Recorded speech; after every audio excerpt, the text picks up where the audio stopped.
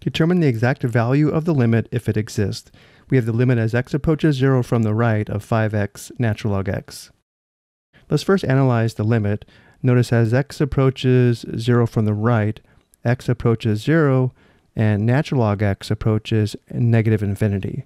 This indicates the limit is in the indeterminate form of 0 times negative infinity.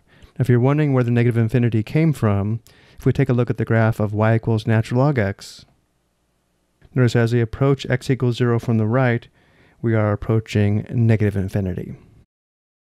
From here, we just learned about L'Hopital's rule, where if we have a limit in one of the indeterminate forms shown below involving a quotient, then we can apply L'Hopital's rule, which states the limit as x approaches c of f of x divided by g of x equals the limit as x approaches c of f prime of x divided by g prime of x. But again, right now, our function is not in the correct form to apply L'Hopital's rule, but we can change the form of the function so that it then will be in one of the indeterminate forms that we need to apply L'Hopital's rule.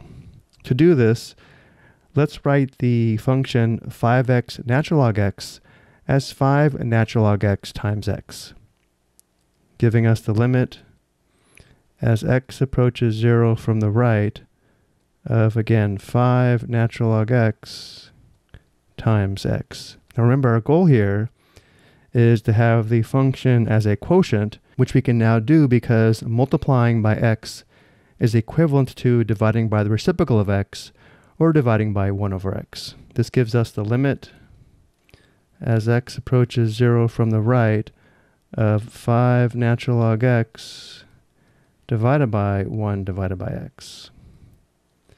Again, dividing by 1 over x is equivalent to multiplying by x. And now check the form of the limit again. As x approaches 0 from the right, natural log x approaches negative infinity, giving us negative infinity, and then divided by 1 divided by x is approaching positive infinity as x approaches 0 from the right. So now we have the indeterminate form of a negative infinity divided by a positive infinity, which is one of the indeterminate forms where we can now apply L'Hopital's rule to help us determine the limit.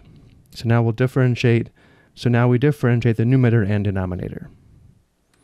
Applying L'Hopital's rule, we have the limit as x approaches 0 from the right of the derivative of 5 natural log x is equal to 5 times 1 over x, or 5 divided by x. And then we have divided by the derivative of 1 divided by x. To differentiate 1 divided by x, we first write 1 divided by x as x to the power of negative 1, and apply the power rule of differentiation, which gives us negative 1 times x to the power of negative 2, or negative 1 divided by x squared. So the derivative of 1 divided by x is equal to negative 1 divided by x squared. And now let's check the form of this limit. As x approaches 0 from the right, 5 divided by x is approaching positive infinity, and negative 1 divided by x squared is approaching negative infinity. We still have an indeterminate form, but it's not going to help us to apply L'Hopital's rule again. What we'll do now is simplify this quotient, which gives us the limit as x approaches 0 from the right of 5 divided by x, and then again, instead of dividing by negative 1 divided by x squared, we will multiply by the reciprocal, which gives us times negative x squared divided by 1. And now we can simplify before multiplying. We have a common factor of x between the numerator and denominator. X simplifies to 1, x squared simplifies to x to the first, which gives us the limit as x approaches 0 from the right of just negative 5x divided by 1, or negative 5x. And as x approaches 0 from the right, negative 5x approaches 0. The exact value of the limit is 0.